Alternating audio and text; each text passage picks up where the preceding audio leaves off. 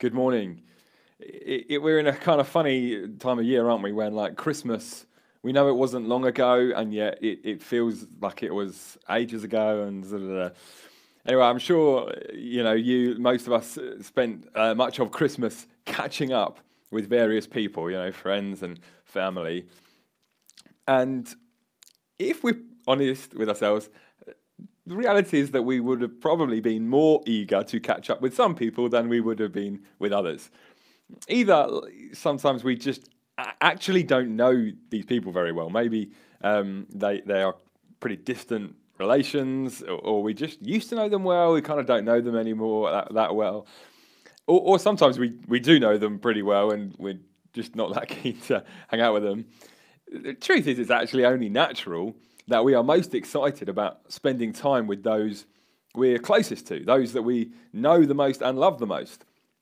So even in a kind of a normal week, I can go a few days when it feels like I don't really see my wife much. And, we might kind of pass like ships in the night, we're getting on with craziness of life, but don't actually get to hang out. And so I love the chance for an evening in together. I just love hanging out.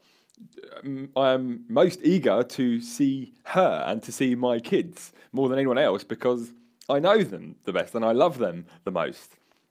You don't have to tell me, essentially, to spend time with my wife and to communicate with my wife.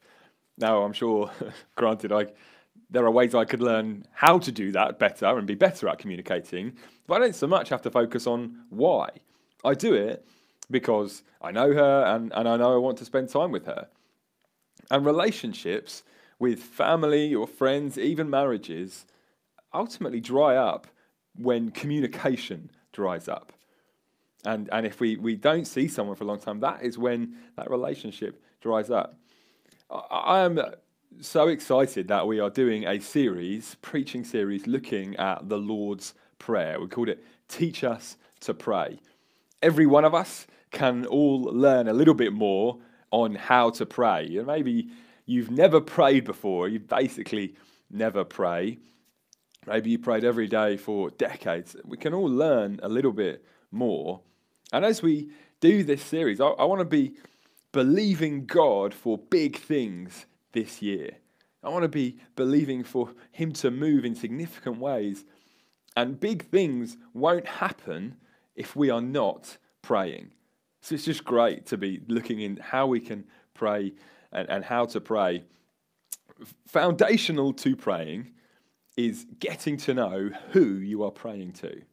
The very beginning of learning how to pray is learning who we pray to. There's a study done almost exactly 2 years ago in the UK. It found that 51% of Brits would say that they are prayers. They pray occasionally. Truth is, the vast majority of those people have got no idea who they're praying to. Learning who we are praying to when we pray, that is what is going to lead us to praying and wanting to learn how to pray more and indeed have greater faith in our prayers. As Christians, we're not praying to some distant relative, distant deity that we hardly know, or someone that we know a lot about. We know them well and we know that we don't want to spend time with them. We pray to our Father in heaven. We can know Him intimately, more so than we could ever imagine. And He is more amazing and powerful than we could ever get our heads around. And the more we know Him, the more we will want to spend time with Him, just like those that we love the most. That's why the Lord's Prayer starts with addressing our God as our Father in heaven. Because it reminds us how close we are to Him, we're His children as Christians, and how amazing He is. And what we're going to be doing every week between now and basically Easter, we're going to be doing this little sheet, which you've got one this week. We're going to put it in the What's On to help fuel your prayers. Now, it is up to you what you do with this. It's going to have some things to pray into, and why we're praying into that. It would be just amazing if you took this and used it. Didn't just leave it on your seat, but just took it and gave 10 minutes, 5 minutes, 2 minutes every day to praying through the things that we're going to be putting on these sheets. We're going to have lots of things to pray into, lots of things to pray for. And I think it would just really help to fuel our faith, fuel our belief in God if we take these and together we corporately join in praying for whatever it is we're praying for that week or that day. As we try and raise our faith and raise our expectation for what God can do through us. So let me encourage you, it's up to you what you do with it. Let's use these as little resources to help us together as Grace Church, as God's family, to be seeking him and believing him for more. Today, we're looking at what it means to address God as our Father in heaven. Why the Lord's Prayer starts with that. How that helps us in learning to pray. Let me read it. Let me read the Lord's Prayer from Matthew chapter 6. Jesus says this, "This then is how you should pray. Our Father in heaven, hallowed be your name. Your kingdom come. Your will be done, on earth as it is in heaven. Give us today our daily bread, and forgive us our debts, as we also have forgiven our debtors. And lead us not into temptation, but deliver us from the evil one." It's significant that in teaching us how to pray, Jesus says we should start by focusing not on ourselves, but on God, our Father in heaven. How we start our prayers, that's the foundation that we build our prayers on. So it's important that we build the right foundations, and so that the rest of our prayers are built on those good foundations. We need to know who we are praying to, and we need to start our prayers by focusing on him. If you were to look at the Lord's Prayer as like a formula, which it kind of is, then the first half is given to focusing totally on God and on his will. Jesus is encouraging us to lift our eyes off of ourselves and to look to him. Now, it might seem pretty obvious that when we're praying, generally our prayers should be God-focused, much more than they are man-focused. It can seem kind of pretty obvious, but actually the difference is huge in praying prayers that are just focused on him than prayers that are focused on us and our own situations. What happens, this is why I think, what happens when we spend our prayers starting with ourselves and then just kind of bringing our things and focusing on us, is that actually that can often lead to increased anxiety rather than decreased. You come kind of with these things, you present them before God, and you go away just thinking, even worse. Because we focus further in on our problems, and as we do that, they become bigger, not smaller. So these were actually maybe molehills become mountains. But if we start with and focus on God and who he is, and not so much on our own things that we've got to bring to God, then that will lead to certainly a decreased anxiety. That leads to peace and a better perspective. We focus in on God, and we realize that our problems become smaller as he becomes bigger, and what may be mountains become molehills. So it's good to start our prayers by focusing on God and not us.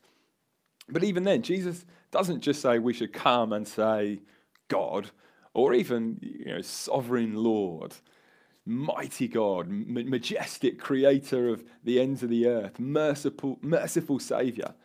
Now, all of those they're good. They're good ways to address God. That is who God is. But it's not how Jesus instructs us to primarily address God in prayer. That's how Jews would approach God, with lofty terms. And if you read the Old Testament, actually never once in the Old Testament do the Israelites pray to God as Father. Even though he was the father of Israel, as it says multiple times, no one ever prayed to him as Father and approached him in that way. As Christians, we are in the new covenant. We have the outrageous privilege of coming to God as our Father. It's a unique privilege to us. And so God is our Father. We are adopted as his children. There's a sense in which God is the Father of all people. He created everyone. Everyone is made in his image. It's kind of similar to the way, I don't know, Steve Jobs is the father of Apple. God is the father of all. But ultimately, truly, he is only really the father of those who have been adopted as his children. He is only the father of Christians. Christians are the only people who can call God our Father.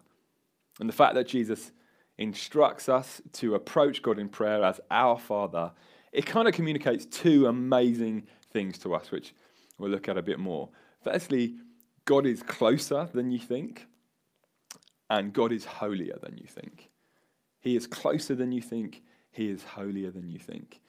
He is your Father, who is more intimate and close to you than any of us can get our heads around. And he is holier and greater than any of us realize. He is both intimacy and supreme majesty. So let's unpack those two things. Kind of our Father is more intimate than we know, who is in heaven. He's more holy than we know. I understand that for many of us, when we think about God as our Father, we've actually had a pretty negative experience of Father, and so it's difficult. For some, you know, we got great dads, and to think of God being like our Father is amazing, but for some to relate God to our fathers doesn't make us want to know God more, or quite the opposite. Just three things to say if you struggle with that. Firstly, there is no earthly father who can truly show us what our heavenly Father is like. No earthly father does. But with that the case, it's still true that every single one of us, whatever our earthly dad is like, has access through Jesus to fully knowing what our perfect Father is like.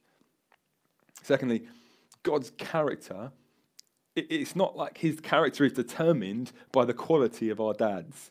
Our dads may not have been very good dads, but that does not mean that God is not good.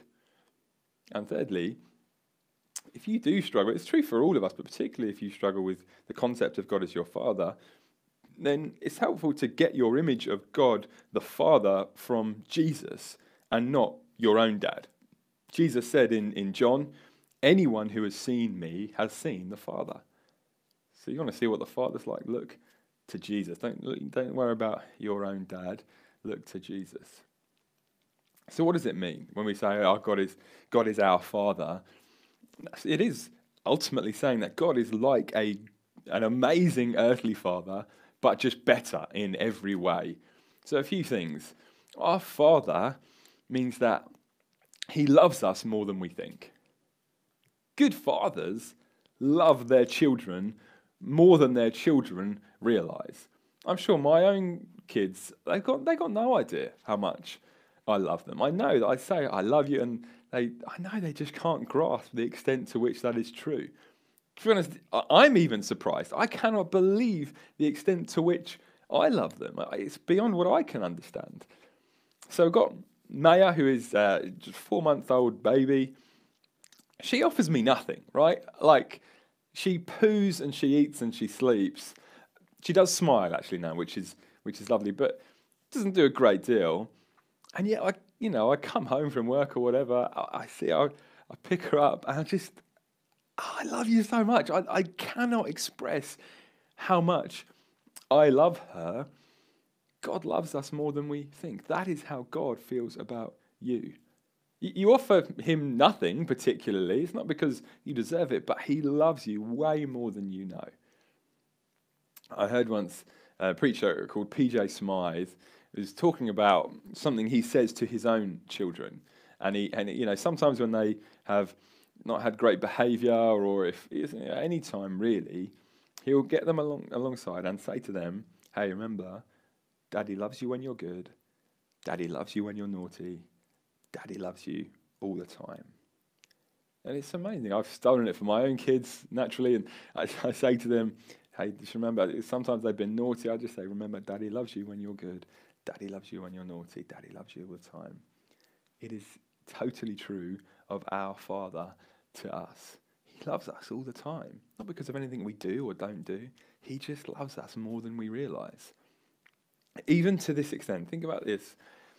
God the Father loves you with just as much love as he loves his own son, Jesus. He loves us, his adopted children, just like he loves his own son, Jesus.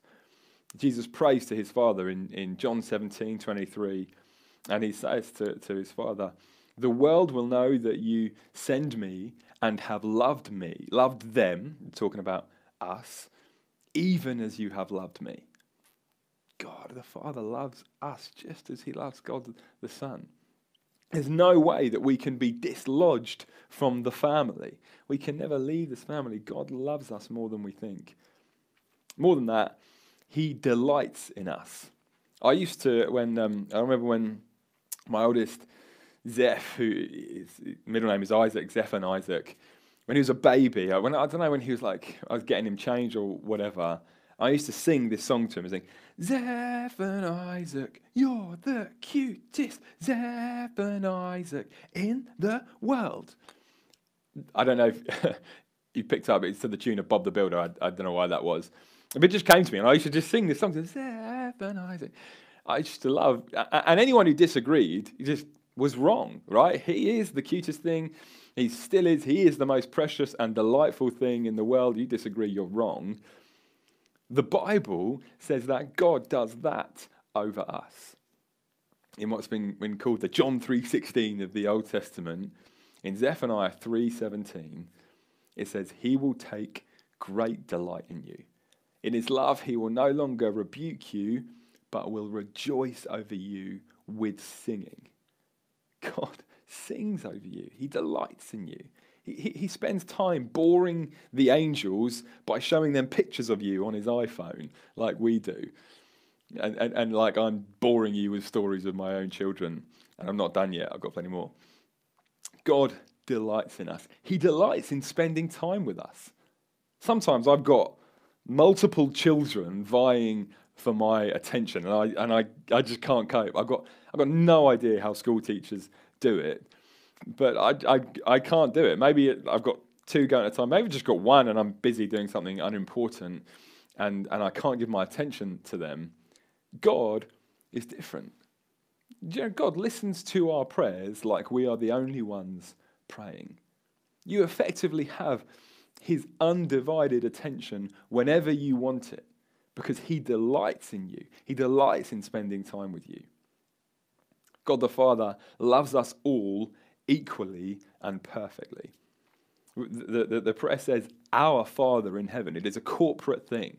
It's one of the great things that we do this thing, praying through this term and together with these sheets. We join together. We say, "Our Father." We join as the family. And God loves us all equally. I think in a weird way, this can almost be harder to grasp than the fact that he loves us as much as he loves Jesus. Because we can look at people and think, there's just no way God could love me as much as he loves. That person's amazing. God must love that person so much. Or on the flip side, we can look at people who we just really think, how can God love that person as much as he loves me? We can just struggle with these things. The other day, Zeph, we were driving somewhere, he asked me and Liz who we loved the most out of our children. And he was determined to get an answer. Like, determined to say, no, but who do you love? And I understand that he can't comprehend the answer. It is a fair question, and I just say, I know it's hard to get your head around. You're all different in your own way, but we just love you. We don't love any one of you more than any of the others. We just love you all so much. We cannot get our heads around it either. We're all different, but God loves us individually all the same. He provides for us without question, and he knows what we need. After teaching his disciples to pray, Jesus goes on to highlight, he says, hey, check out the birds of the air. Look at the grass of the fields. Look at them, and next time you're on a walk, look at the birds here, look at the grass of the field, look at them, see how they're provided for. Can you see how they've got everything they need? They're not worrying about anything. If God provides for them, like that. He gives them everything they need. And he loves us, like we're saying. How much more can we be sure that he's going to provide for us? We don't need to be anxious in our praying. I understand we've got our anxieties in bringing them to God. We don't need to be anxious because we pray to our perfect Father who provides for our every need, and we can trust him to do so. Importantly, crucially, God has a better understanding of our need than we do, because he is God and we're not, right? It's like children who don't understand what they need like their parents do. And there's a song in Matilda the musical which illustrates this. So it's about school children singing about what life will be like when they're grown-ups. It goes like this. And when I grow up, I will eat sweets every day on the way to work, and I will go to bed late every night, and I will wake up when the sun comes up, and I will watch cartoons until my eyes go square, and I won't care, 'cause I'll be all grown up when I grow up. Do-do-do-do-do. And there goes on. I feel like I'm singing quite a lot, but there you are. I'm sure you're enjoying it. I'm sure you are. It's this great song, and it's saying, yeah, when kids, we've got no idea. We think we know what we need, and you grow up and think, actually, I couldn't comprehend it when I was a child. Just like that with us and God. As we pray, sometimes we cannot get our heads around, we cannot understand why God doesn't give us what we're asking for. It seems like a perfectly reasonable thing. He's a good father. Why isn't he doing it? But that's what good fathers do, right? They give their children what they need, and they hold back from things which they might want, but they know are not going to do them any good. Our Father protects us and comforts us. Now, this doesn't mean life is easy, but it means that he is with us even when it isn't. I'm sure I even go as far as saying God causes some of our difficulty. But we're just too short-sighted to understand why on earth he would do that. And again, it's the same as the Matilda song. It's the same principle. I'm sure my own children would say I am the direct cause of some of their suffering when I just don't do what they want me to do. But they don't understand that I'm doing it out of love for them. With God as our Father, we don't need to fear anything. When we do, he comforts us like any good earthly father does. When we suffer, he comforts us. The other day, I had a bit of a shocker. I put Maya down on the bed, and I put her next to the iPad, which was on kind of a stand thing, and so it was like perched up like that, and I didn't think anything of it. And she obviously, like a baby, just waves her arms all over the place. And then there's one of those kind of slow motion moments where I saw she just kind of clipped the iPad, and it was next to her, and it went, and then just smacked her in the face. She obviously starts bursting into tears and crying her eyes out. But I pick her up, right, and I hold her as close as possible, and I say, it's okay, don't worry, Daddy's here. It's okay. God loves to comfort us when we are struggling. It says in 2 Corinthians 1, 3-5, praise be to the God and Father of our Lord Jesus Christ, the Father of compassion and the God of all comfort, who comforts us in all our troubles. So I think some of our greatest intimacies with God come when life is tough, but we just know his closeness to us. When in all suffering we know that he takes us and he holds us and he carries us home. One more, our Father, it shows us that he feels pain when we abandon him. He is the prodigal God. So when his children wander, he hurts. He is desperate for their return. If you've got children who have kind of gone astray and gone on a path that is difficult for you to watch, you know that. You know how that hurts. God is like that. He's embarrassingly passionate about relationship with us. And he cares when we go astray. There's no other religious system that talks about God like this. About a God who loves us that much, who protects us, who sings over us, comforts us, calls us his children. He is closer, more intimate, more in love, more protective than we realize. So we should come to him more readily. We should come to him more eagerly because he is so much more amazing and so much closer than we think.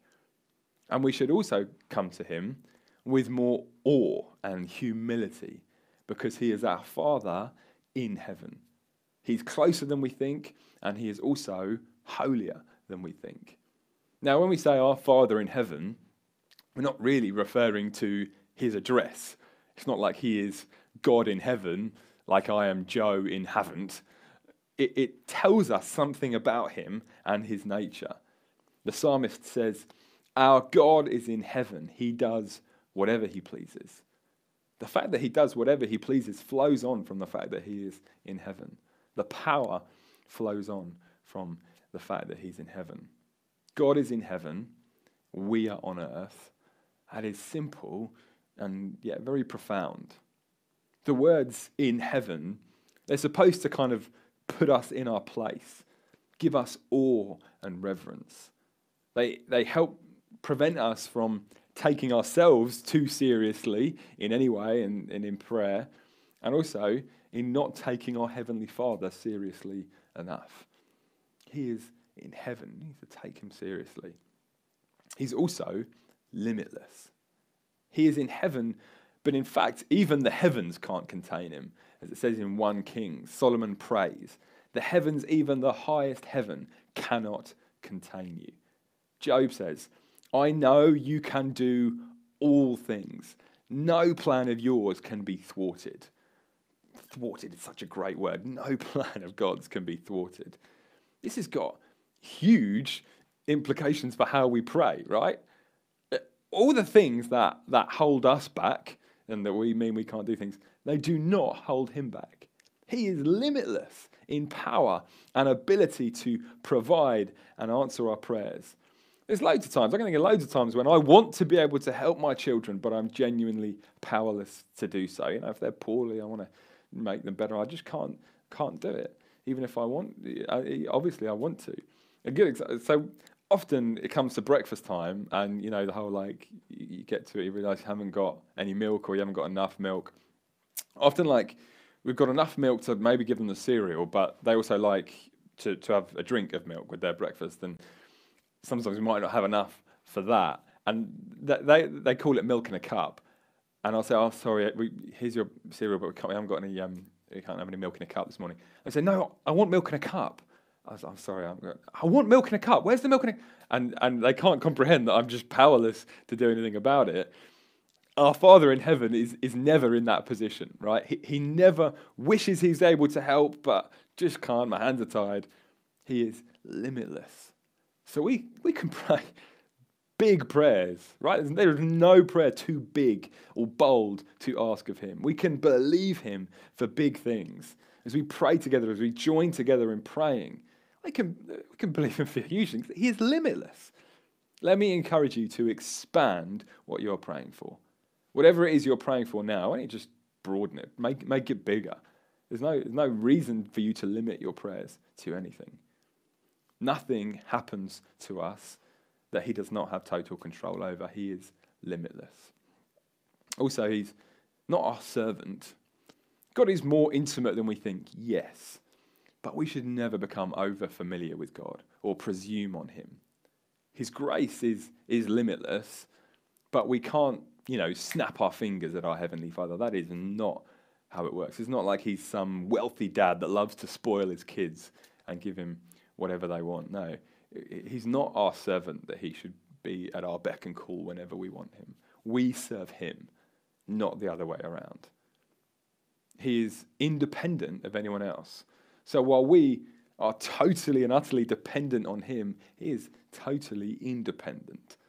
Acts 17, 24-25 says, the God who made the world and everything in it is the Lord of heaven and earth. Does not live in temples built by human hands. And he's not served by human hands as if he needed anything. Rather, he himself gives everyone life and breath and everything else. Everything that exists because God created it. We are all totally and utterly dependent on him for life and breath. He, in contrast, depends on no one and needs no one. We're like a baby to a mother. A baby needs its mother's milk. Babies are totally dependent on its parents in order to stay alive. The parents aren't dependent on the baby to be kept alive. They love the baby, but they don't need the baby to be alive. We are totally dependent on God. He is not dependent on anyone or anything. He is unfathomable. He is unfathomable. Now, it's not unknowable, but we can't comprehend him. He is incomprehensible. We can know God more than we think. He is closer than we think, but we can never figure him out. He's not a formula or equation which is complicated, but if you devote your life to study, you might get your head around him. No, he is totally unfathomable. He is holier, more set apart, more different, more amazing, more beautiful than we can understand. And we can know him intimately as our Father. In heaven, yes, but still our perfect Father. The more we get to know this Father in heaven, the more eager we will be to come and spend time with him and pray in the first place. And the more we approach him as our Father in heaven, the better our prayers will be. He's not some distant relative that we hardly know. He is close. It's not wrong to address God as majestic God or Holy Spirit as we pray, but the main way we should relate to him in prayer is as our Father who is in heaven, who is indeed holier, more majestic than we realize, but also so much closer and more intimate than we know. When you pray, spend time starting by worshipping God for who he is as our Father in heaven. Spend time in that. Ultimately, when we pray, our Father in heaven, those 4 simple words, really we're praying the entire gospel message. Because the only way we have any right to pray like that is because of what Christ the Son has done for us. One more way, just as I land, one more way that our Heavenly Father is like great earthly fathers, but better, is that he is willing to sacrifice for us.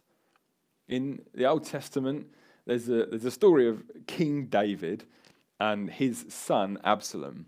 And Absalom, his son, has declared war against his own dad. Now, naturally, David is deeply grieved by this. It's difficult for him. And in the end, Absalom is killed. David wins. And even though Absalom was in total rebellion against him, David is distraught. He cries out, "Oh, Absalom, if only I had died instead of you." Good earthly fathers are willing to sacrifice for their children, willing to give up anything for the sake of their children, even when they're in rebellion. And when you look at the New Testament, when we see Jesus the Son praying to God the Father, every time he addresses God in prayer, he addresses him as Father. He comes to him as Father. Apart from one single occasion, and that is on the cross, where Jesus took the punishment that our sin deserved. That's where he cried out and addressed God, my God, why have you forsaken me?" It's the only time he didn't call God Father was when God the Son was forsaken by God the Father. And that was so we could always call God Father, and that we would never be forsaken by him. Christ died for us while we were still sinners in rebellion against God. And it is only because of the cross that we can pray our Father in heaven and have such audacity to do so and even come with confidence. And it's only because of the cross that we can know God and that he is always closer than we think. It's at the cross that all God's love, all his fatherly characteristics are summed up. That's where he proves to us that he loves us more than we think, that he delights in us, sings over us, that he provides for us, that he protects and comforts, that he feels pain when we abandon, and that he is willing to sacrifice for us. He is holier than we think. He is also closer than we think. That is who we are praying to, and how Jesus instructs us to start our prayers by lifting our eyes off of ourselves and fixing them on God, on our Father in heaven who has done all that for us, and worshipping him for that in our prayers.